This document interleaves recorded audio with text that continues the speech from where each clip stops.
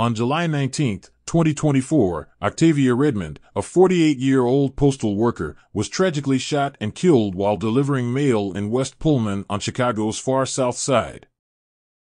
The shooting occurred in the 12100 block of South Harvard Avenue around 11:40 a.m. A man in a ski mask exited a white Dodge Durango and fired multiple shots at her. Despite being rushed to Advocate Christ Medical Center, Redmond did not survive her injuries. The suspect fled the scene, and the vehicle was later found burned out.